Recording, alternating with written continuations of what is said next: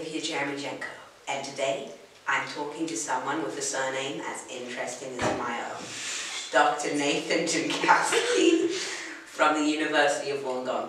Nathan is a geologist who is part of a team doing research at the site where Mungo Man and Lady were found. Hi Nathan. Hello. Can you please explain who Mungo Man is and why his discovery is so important? So, Mungo Man is the remains of Australia's probably oldest Aboriginal burial. He was discovered out at Lake Mungo in the 1970s, and at that point in time people thought that the First Nation people of Australia were only here for about 20,000 years. However, dating of the skeleton and also the sediments surrounding him have shown that he actually lived about 42,000 years ago. So that one discovery effectively doubled the length of time that we, at that point in time, understood Aboriginal Australians to have lived in Australia. Recent research in the Northern Territory has actually shown that Aboriginal people here have actually been here as long as 65,000 years. So we are constantly pushing that timeline backwards. So he was really important because he basically revolutionised what we understood about people living here on the Australian continent.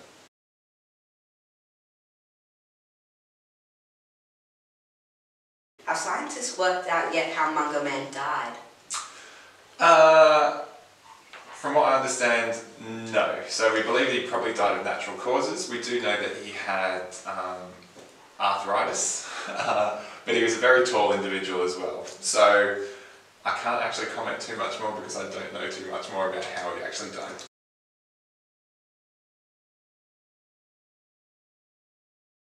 How do you pronounce the period of time in history when Mungo Man lived? And what would it have been like then? Okay, so the period of time that Mungo Man lived in is called the Pleistocene period. Sounds like Pleistocene, but it's got nothing to do with it. Basically, when Mungo Man was alive at about 42,000 years ago, you're effectively on the other side of the last ice age. So conditions were a little cooler than what they are now. On average, probably about 4 degrees colder.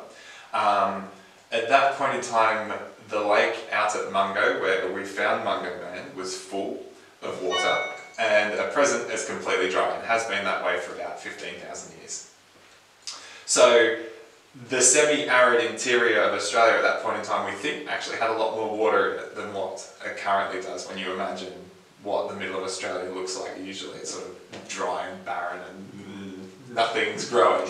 But back then, there was actually a lot of water in the landscape, so it would have been lush and green and lots of animals and things around for people to hunt and eat. Also, at that point in time, we also had the last of Australia's megafauna in the landscape. So these were large-bodied mammals and birds, basically like giant wombats and kangaroos. So the largest wombat was sort of the size of a Volkswagen Beetle, whereas the large sort of kangaroos and things were, 2 meters tall. I think my favourite's probably the Genuornis, which is a huge sort of emu, sort of like a duck, but very large duck, 2.5 meters tall.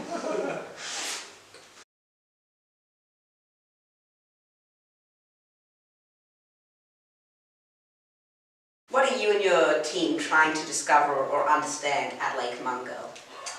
So Lake Mungo is an important site because unlike other places in Australia, we actually have a pretty continuous record of people living in that landscape from about 50,000 years ago all the way through to the present.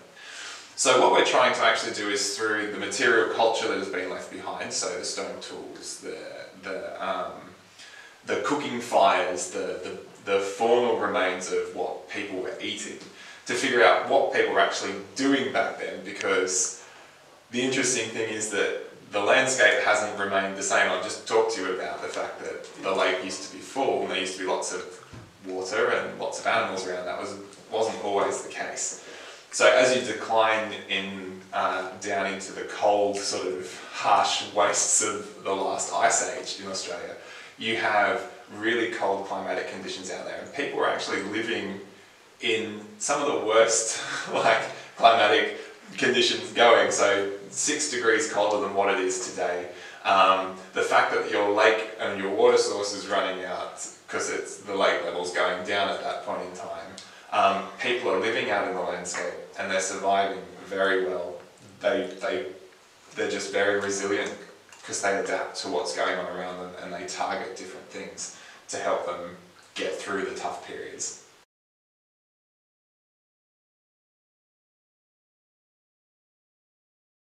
How do you scientists studying Lake Mungo and the artifacts work out what happened so long ago? Can you please explain the science?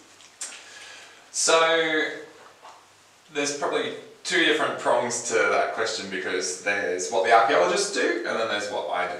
So the archaeologists look at the material culture that people left behind. So basically it's the things that people couldn't be bothered taking with them. So it's the fireplaces that they construct, it's the meals that are left inside of the fireplaces. So for instance, we get some fireplaces that are full of shellfish. So people have gone out and collected freshwater mussels from the lake, and they've gone up and they've set their fire and they've had a yummy meal of shellfish. In other fireplaces we find that people have actually, caught small marsupials. Interestingly, we don't usually get large macropods, so large kangaroos and wallabies aren't usually a target species for what people are actually looking out to hunt for, at least from the evidence that we can find out at Lake Mungo. Whereas in contrast, what I'm up to is looking at the landscape. So I'm a geologist, I look at how the landscape's changed over time. And we do that through looking at how the sediment, so the dirt that makes up the landscape out there, changes as you move through different layers. We can actually date individual sand grains from those layers and get a pretty good idea of how long ago it was that they were actually blown up and formed the dune that surrounds Lake Mungo, where all the archaeology is actually found. So the stories that we can tell out there are sort of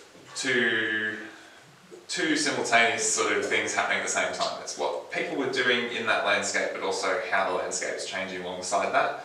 And then we marry those two things together and see how people's strategies change over time as a result of changing landscape conditions.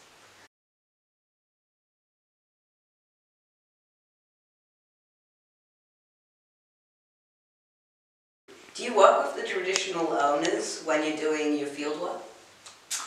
Yes.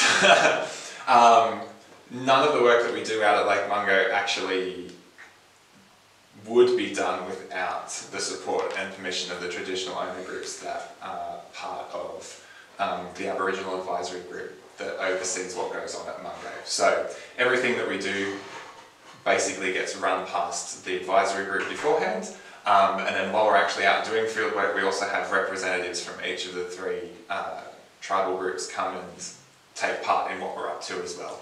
So there's three traditional groups out there. They are the Barkindji, the Murri Murri and the Nyampa, and they all collectively work together to oversee the running of the World Heritage Area and also the activities, whether it's scientific, cultural, tourist, you name it. They all work together to oversee how to manage the landscape, both now and also moving forward into the future.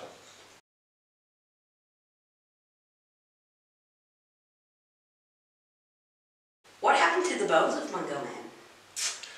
So, Mungo Man was discovered in the early 1970s, and as I said before, he was removed from country without permission of the traditional owners.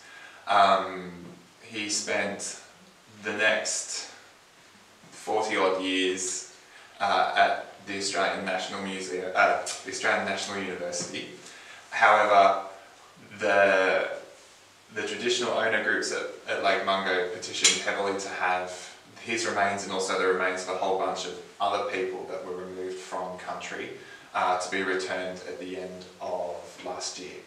So Mungo Man currently made his way back to the country that he lived and loved and walked upon, And he's currently waiting to be reburied in exactly the same way that he was discovered, so that he can be laid to rest and be one with the country once again.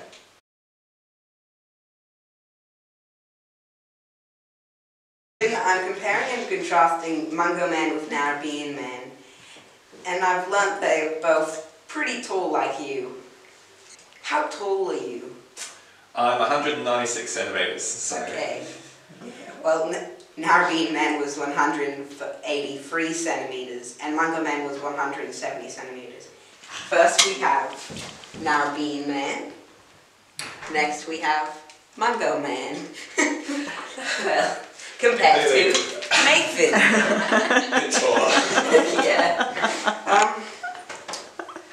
Oh. And here's me.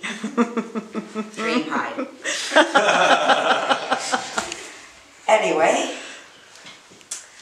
thank you very much for sharing your information and knowledge with me today, Nathan. No problem. Thank you for having me. No, you're welcome.